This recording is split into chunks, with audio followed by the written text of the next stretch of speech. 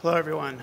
So yes, as I just described, my name is Corey White. I'm a PhD candidate at the Center for Geospatial Analytics at NC State. Too far away. Can you hear me better now? Okay, so yes, I'm Corey White from the Center for Geospatial Analytics at North Carolina State University. I am starting a new open source platform called OpenPlains, which is, as the title says, is it the new web grass? Is it just click on the mouse? Yes. Okay. So, I guess my motivation. So, web grass, and why is this happening now, and why did we decide to do this? How many in this room are familiar with grass? Because I'm going to skip kind of that introduction if everybody's familiar. Okay, so the majority of the room. So grass is a GIS platform that has been around for a very long time and has a very, very robust feature set, and is very heavily used in academia, especially in the participatory modeling area where I particularly work. So building OpenPlains and having this sort of a web version of grass is allowing us to bring models that are made in grass to a wider audience. All right. So what is OpenPlains? So like I was just saying here, it's a web-based geospatial modeling platform designed to enable diverse user engagement with advanced geospatial models and simulations. So grass is, of course, the core geospatial engine here, with Octania working as the API layer on top, and then OpenPlains is the web client that is utilizing all of this to provide the user interactivity to these existing and new geospatial models that are found in grass. So just a brief show of the system architecture. Octania and grass are very much being used as kind of the standalone geospatial compute layer, but not the actual API interacting with the client. The reason for this is that there's a lot of other logic that is going on that I didn't want to embed with the Octania data and all the geospatial stuff. So like managing user accounts, and one of the initial pieces also of this was that we were trying to build it to be very engaging across as like a game. So being able to have a lot of other business logic that's not necessarily spatial related, but related to the application is spread out into GeoDjango API that's then kind of working as a proxy for Octania, making those calls on behalf. And at that point also, it has the benefit of using whichever route is faster for analysis. If there's something that can be done faster using PostGIS, GeoDjango stack versus going through Octania, it'll choose the optimal option for that processing there. And then, yes, with this, we're using GeoServer, and it's reading directly out of the GRASS database to send the cloud-optimized geotiffs. So OpenPlains is a series of open source libraries that can be used independently or together to make the bigger application. So there's this the Django Octania plugin, which basically will give you all the Octania routes into your Django app. And then there's this Grass.js plugin, which is just a JavaScript client for accessing those routes. React Grass and React Open Layers are just what I'm using to build the client, but those are also segmented out. So if you wanted to just use the Grass.js for direct communication with, say, Octania, you can do that and skip the Django part. But you can also use it for the fuller stack application. So I'm trying to keep it very modular, and depending on your use case and you want to build something custom of your own, you can use the pieces you'd like. And if you want to use the completed OpenPlains application, then that's all there for you too. So webgrass. What you're seeing here is the very standard grass sample data set, just kind of showing how it'd look in the browser right now. So you have your locations, your map sets, and your data types, and as you can see here, just the brief PNGs of all the different data that you have in your grass database. From here, you have your you can go into the map to explore just that layer or look at the metadata. Also in like this sort of layer, you can create new grass locations and new map sets on the fly. And the data types you can look at right now are raster, vector, and stack data sets. You can pull in the stack data. So another very common view for people who are familiar with grass would be this is kind of like an aggregated version of the r.info. So getting all the info about your data here is just another way of looking at it.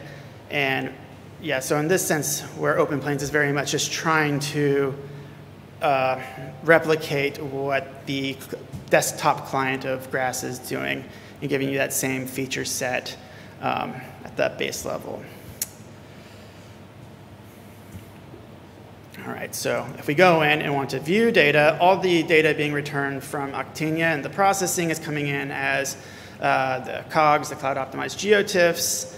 And so because of that, you're able to use all the fun WebGL feature sets around that with your data on the browser. So these are just some examples of doing changing the color scheme on the fly, exposure, opacity, kind of all things you've seen before if you've played with web optimized geotiffs, but this is new for grass data and especially on the web. So having this sort of functionality in here, I'm hoping that in future iterations, similar to the last talk, which was looking at WebAssembly, WebAssembly could be an option for in the future with this, but right now I'm currently looking at for longer running processes, if you're running like an analysis, that we'd be able to do on the client, at least for use cases where it's appropriate, on the client analysis through WebGL, and show that very quickly while still sending the process out to Actinia to be rendered and then brought back. But the whole point and motivation initially here was for user interaction. So not having that very long delay is important here. And minutes depending on the process, is going to be way too long. You want it to be much faster. So again, here we have all the different Grass modules. And just like in Grass, you can go in and use any of them. You can install extensions, and depending on your permission level here, with using the Actinia permissions levels, depending on the user, you can limit and restrict who's can access what. So if you want to host this for community set and you didn't want certain things to be used, or if it can be specified. So if we click in, for example, here is r.lake. So we're going to make a lake. This is just an example of how working with this module could look like right here, where you could go in and just click a point on the map where you want to do the flood event, and you could create the flooding from there. So OpenPlains itself is still in development and being built out, but its goal is going to be just that true Grass web client kind of clone, with a few differences just based off the nature of the web. However, one of the other, I think, important pieces of it is that I think of it more of a platform, and where the motivation was for me to even begin working on this was that for the center that I work at, we do a lot of geospatial participatory modeling. And with that, we work communities a lot to go and build advanced geospatial models that need input from all sorts of stakeholders. And lots of these models that are in Grass are fantastic. However, the accessibility to get input from a wider audience is limited. So by building some custom applications within the OpenPlains environment, I'm hoping to allow these really great models that are in GRASS to be provided to a much wider audience to help with socio-environmental policy and planning. So for an example, this is a version of a land use, well, this one's a watershed modeling tool. So for anywhere in the US, you can go in and click on the map on like a point of interest that you're interested in, and it's going to calculate on the fly your upstream contributing area and give you the land cover trend from NLCD data from 2001 to 2019. All of that's also happening using Stack and Geocog. So the user doesn't need to bring anything in. They just click and it will grab data on the fly for them. I'm not even keeping it on our own server, just grabbing from those other services that exist.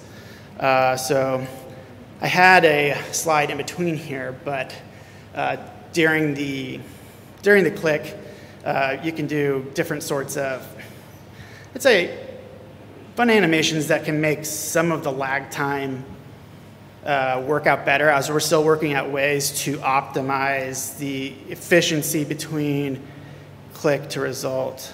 But at this point, this would be what like the end result would look like, where you have the point that was clicked on, which is here, and this is the upstream contributing area for that region, and the land use characteristics for that area during that time period.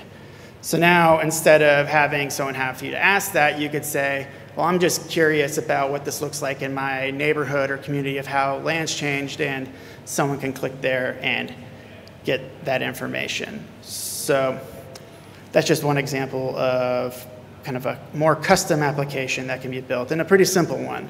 So getting into more complex feature sets, we have the futures model, which is a urban growth simulation, which is going to do stochastic runs of how land use is going to convert from forested to develop for a set number of years and however you parameterize the model. Currently, that is still, the whole workflow is under development, but the Actinia routes have been developed to make this workflow work. And part of the things that we're starting to understand and learn from all this is the different type of user interactions that we can provide to introduce different policy into these models. So, for example, for 1 year of the run, 1 year of a model run, you could restrict development in an area that you do not want to be developed, and you could have associated costs with that. With that urban development, we're then modeling how that's going to affect the stormwater. So how much is it going to increase flooding and decrease water quality? Are really the questions. So getting this out to a larger audience to propose how these long-term policies are going to affect us with the onset of more extreme weather events, especially in areas that are have multiple municipalities managing them. So there's not just one authority who is managing like watersheds. So that's kind of the driver there. You can have more collaboration in these spaces to see how unrestricted growth is working there. So again, just an example of the types of applications that I'm hoping that as this platform continues to be built out, others can start to take off from this and continue to make these interactive models. So getting the models out of the hands of just the researchers and into the hands of people who don't necessarily have the same technical background that you might need to run these types of applications today.